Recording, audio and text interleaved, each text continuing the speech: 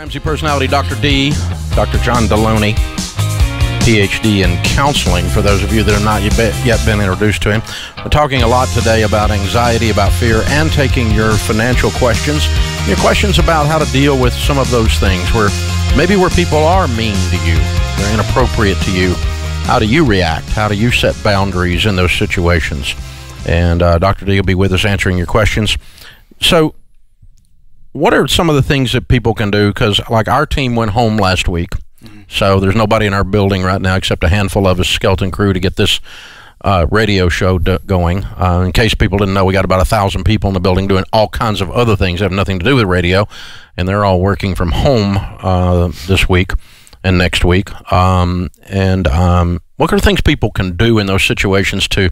Because that break in routine can add to fear, can't it? Oh, it can wipe you out, right? There's this part of our brain that is so, I guess, tricked to believe that familiarity is safety, right? And so anytime you get plugged into something and it's new, every alarm system goes off, right? So it's just about setting a new routine, mapping out your day. If you're married, if you got kids, if you're by yourself, set a plan for the day. So, like, if you have almost a daily agenda and you follow that, even though it's new, because it was a plan, it lowers stress. That's right, and it'll take a couple of days. Expect your kids to push on you and find out how strong those boundaries are. Expect your coworkers and your significant others to lean on you a little bit to see how firm that boundary is going to be. But absolutely, set up a plan, and over a couple of days, yeah, it'll just become your new normal, right? Yeah, homeschooling is now a way of life. Oh, man. For a lot of people. And it is. I love the post I saw this week. The lady said, homeschooling's, we just started it. It's going well so far. 2 of the students have been expelled for fighting, and the teacher got fired for drinking.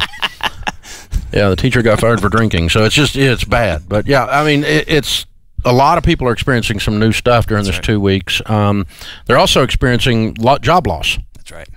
If you're in the hospitality world anywhere, you're probably at home. That's right. Airline, restaurants, for sure. Lots of hotels. You're at home, and you don't even know if you're going back in a lot of cases. That's scary. And that can be really, really scary. How do you manage through the stress of...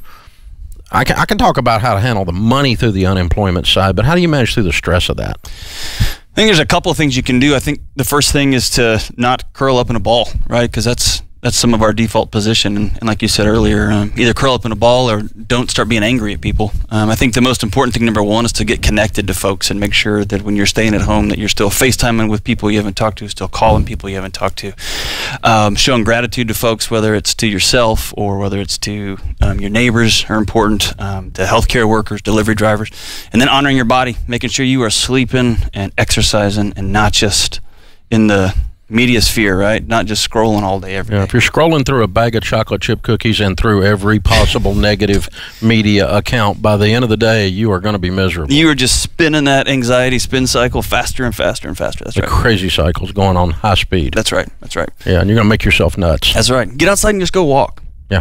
That's right. Get outside and go walk. Yeah. And there are places that are hiring. And it may not be the great jobs, it may not be perfect jobs, it may be tide over jobs, right? And sometimes just doing something. Do something, that's right. Is better than nothing. Almost always. It does relieve.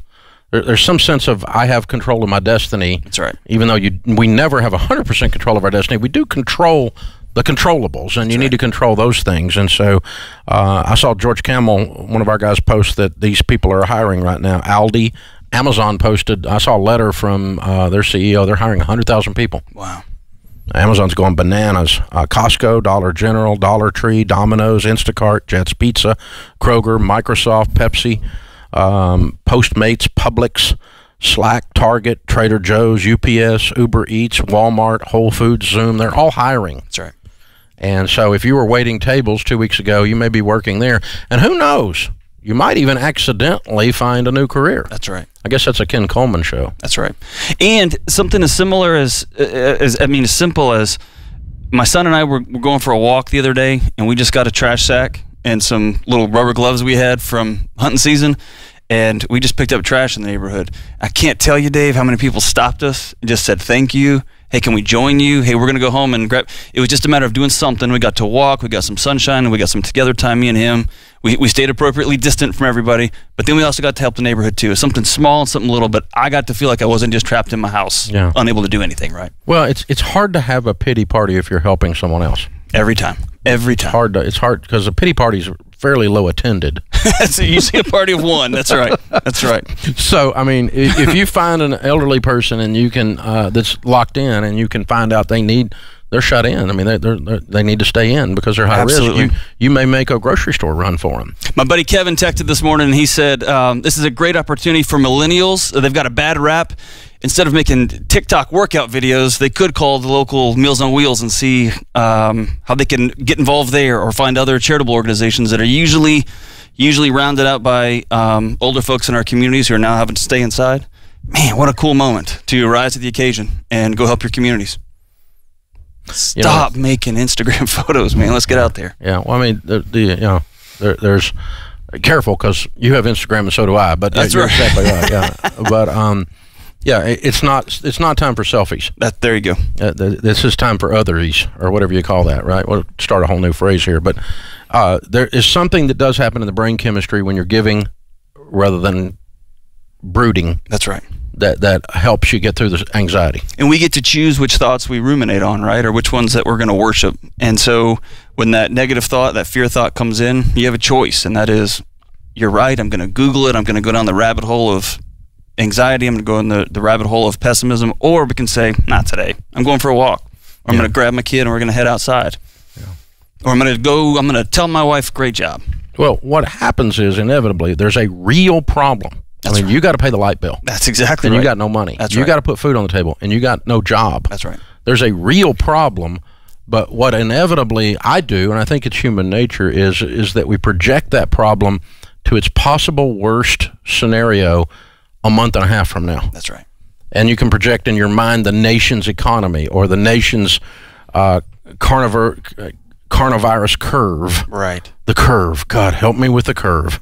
Right. But, but you can project the worry, and it just becomes debilitating stress when you project it out into the future. That's right. And there's plenty of people who are trying to sell that to us as well, right? It's like a full-time job. That's right. Well, and in some cases, they're just afraid. That's right. They're friends and family, and they're saying, if you don't do this, all of society is going to die. What kind of irresponsible? This is where people are getting mean, right? Because they're afraid, right? And it's scary from a macro perspective what a politician, a person in government, even the news media can pull off if you can get enough people afraid at the same time. Isn't it wild? This is how dictators come to power, is in situations where people become sheep because of fear. Because of fear, that's right. They huddle in the corner and do everything they're told. And so I'm afraid I'm a little bit more of a rebel than that. So I'm a little bit harder to mandate my thinking. But you have to back up and put critical thinking skills and go, okay, is the cure the problem? Has it reached the point that the cure is worse than the virus? Has it reached the point that the permanent damage to families' futures has superseded their health? And for me, I tend to go macro, like you say. I tend to get 2 years, 5 years down the road and think of all these what ifs. And what I have to always do is draw myself back and say, I actually don't know the answer to that question. And I can't control it. That's right. All I can control is what I can control. Which is me right now. And I have to be concerned about the families that work on my team. That's right. And are they going to be able to pay their bills because I acted responsibly and kept this place running? Right. Or versus, am I putting their health at risk? That's exactly right. And that's a leader's position. That's right. I have to make those decisions. And, in a family, you have to do the same thing. And as an individual, you have to do the same thing. But no one makes good decisions when they're panicked or drunk. Art Laffer says, my favorite quote of the year, and I'm going to use it a lot. He sent me an email last night, as a matter of fact, quoting it again. So Dr. John Deloney with us this hour, half hour, next hour, as we talk about money and we talk about what's going on out there and your feelings about it. I got a coach, got a counselor right here beside me.